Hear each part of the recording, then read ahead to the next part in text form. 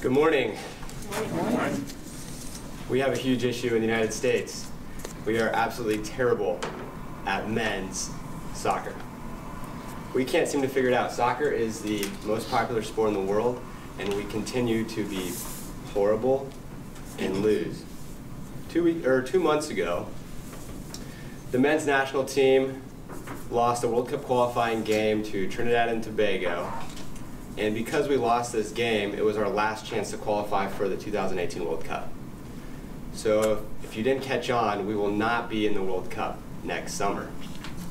That means no parties, no fun watch celebrations, no patriotism, all because our soccer team couldn't beat a ragtag group of guys from a small Caribbean island where there's only approximately 1.3 million people on this island. I mean, we have more 10 and 12-year-olds playing soccer than they have on the entire island. What is going on here? So I've been studying this my entire life. I've been watching and playing soccer, and I finally found a few very simple reasons that we're not doing as well as we should be. And they may seem very simple and maybe obvious, but I'm telling you, these are what are holding the United States soccer back. So number one, we are obsessed with winning. Yes, that's true. We are obsessed with winning. And what we need to stop doing is we need to stop winning at all age levels. From a very young age, we try to win when kids are 10, when kids are in high school, when kids are in college. And our formula for winning, it works. But it keeps us from winning when we're professionals. And here's what our formula is: bigger, stronger, faster. And it works in football, and it works in basketball, and it works in baseball. And it works when a kid's 10 in soccer, and it works when they're in high school. But when you get to the professional level at the top against the international stars, being bigger, stronger, and faster does not work. We're doing it completely backwards. The best soccer player in the world, his name is Lionel Messi. He's from Argentina. And if you go to ESPN and you look at his kind of player profile, he's 5'6", he's 148 pounds. He is a shrimp. He's absolutely tiny. And if you would have seen him when he was in grade school, he wouldn't have made his grade. Oh, I mean, in the United States, he maybe wouldn't have been on the best team in grade school, and I know he wouldn't have made high school varsity because of his size. Wouldn't be the winning formula here in the United States. So what I'm saying is, us trying to win at young ages is keeping the best players from becoming on our national team.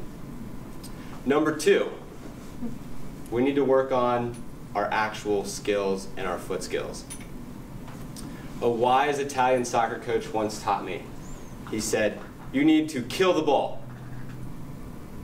And what that means is, when the ball is played to you in soccer, you are coached at a young age in European countries to stop the ball dead and kill it on the ground. It is motionless.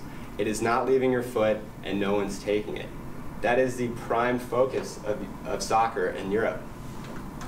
In the United States, we call that a trap, and it's something that you do. You trap the ball, and you keep playing, but we're not really focusing on this like we focus on our free throws, like we focus on our wide receiver routes, like we focus on catching the ball in football. We don't focus on this very important aspect because it doesn't really make us win when we're young, but it catches up with us when we're older.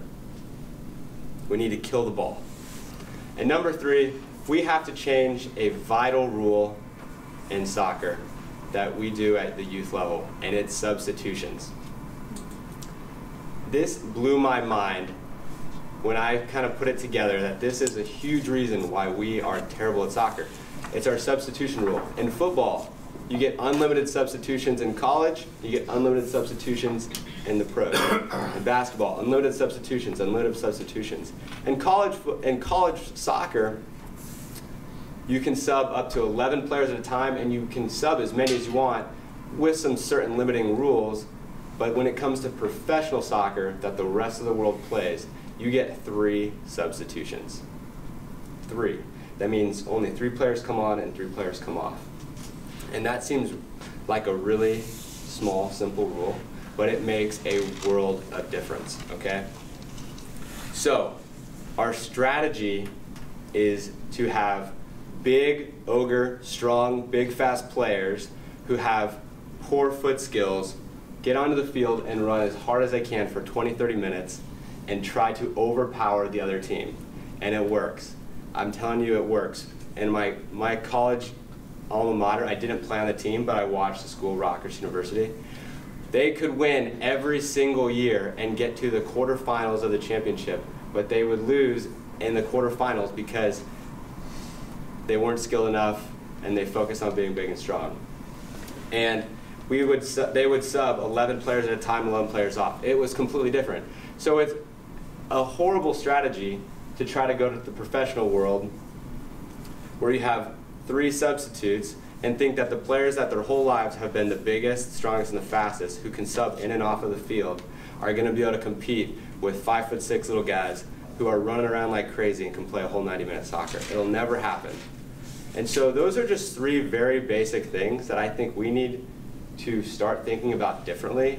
It isn't revolutionary. I don't think we need to put more money into our soccer program. I don't think the MLS needs to become a culturally accepted thing that is the reason that's holding us back, is that kids aren't watching soccer. I think we put our mind into the right place and focus on some very simple tactics and changes to change a couple rules. We're going to be the best country in the world at soccer, just like we are in every other sport. So keep that in mind. Thank you very much.